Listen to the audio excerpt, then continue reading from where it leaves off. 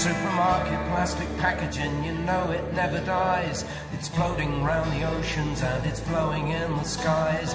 Seabirds pick it up and then they feed it to their chicks. They die of plastic poisoning while fat cats still get rich. Hey, hey,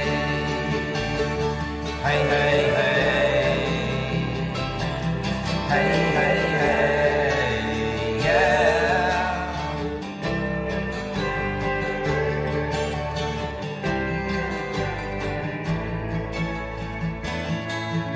Supermarket plastic packaging, you know it costs the earth.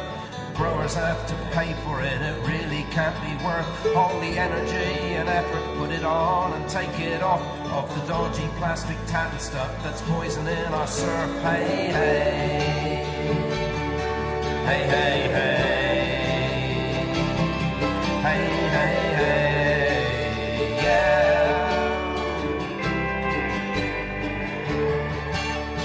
If this continues unchecked, by 2050, plastic will outweigh all the fish in the oceans. Plastic is not the problem, it's how we deal with it.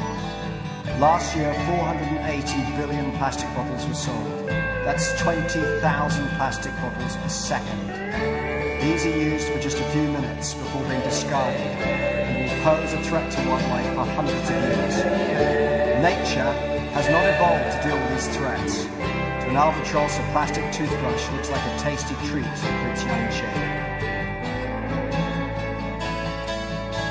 Like the chicks of wild albatross that fly around the world, plucking scraps of plastic tat and stuff to feed their little girl. We are happy being fed our food in plastic packages, just as long as it's convenient. To hell with consequences. Hey.